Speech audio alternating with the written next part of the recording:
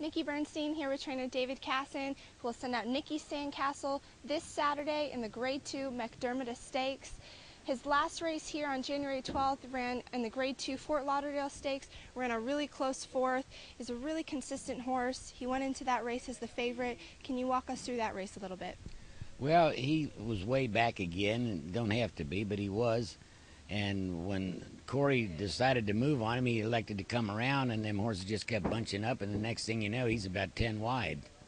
And the horse he had passed around the turn, they passed him back up the time he straightened away in the stretch, and then he made a pretty good run down there. It looked like he could still win at the 8th pole, but he just hung, and it was just too much to overcome.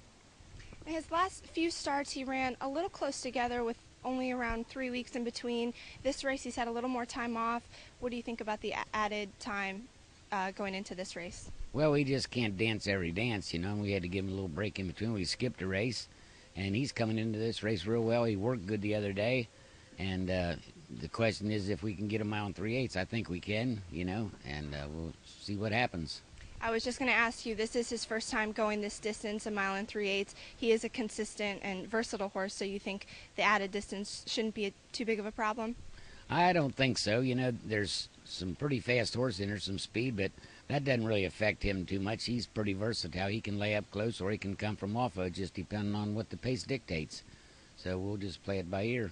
And you mentioned his bullet work on February 10th, going 5 furlongs. Were you pleased with that work? He went pretty easy. Corey worked him and liked the way he went. He went 59-2, and he did it pretty easy, so he's coming into the race in good shape. And being an older horse at 6 years old, how do you think his style has changed in his older years?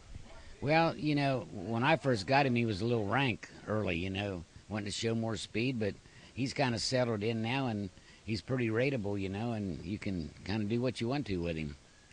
Well, we look forward to seeing Nikki Sandcastle this Saturday, the Grade 2 Mac Diarmida.